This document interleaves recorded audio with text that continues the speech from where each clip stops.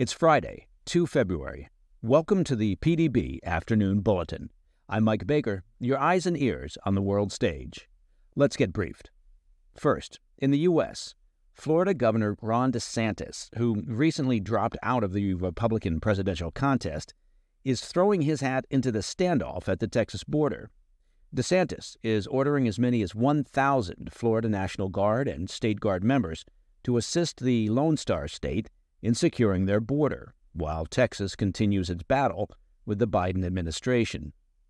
Also, we'll discuss the latest activity in Iraq, where several Iran-backed militias have vowed to continue their attacks on U.S. troops in the region as the U.S. gears up for retaliatory operations.